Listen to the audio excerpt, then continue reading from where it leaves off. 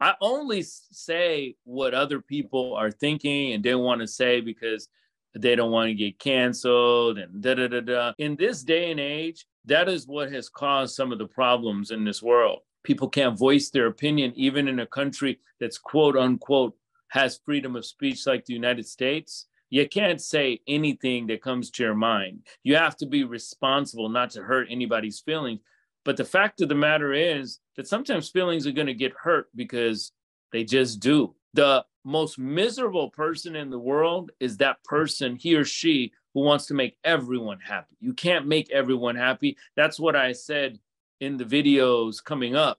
Who am I? Either people are going to love me for my clear-cut, 100% raw truth style. That's who I really am underneath it all. Or they're going to hate me. Either way, I'm not running for president, so I don't really care about people's opinions. I'm not saying I only care about my opinion, but that's the only truth I know is my own. And how I feel about injustices and things that are going on, I voice my opinion.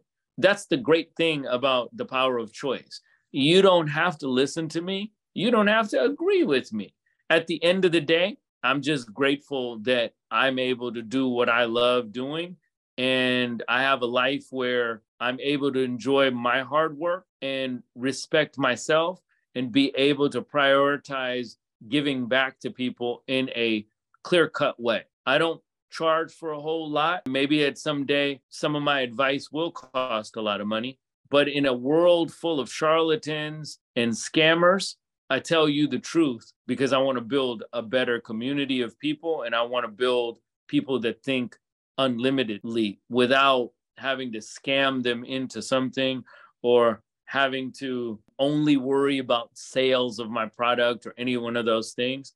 I live outside of that realm. And, you know, part of what we do here is that we promote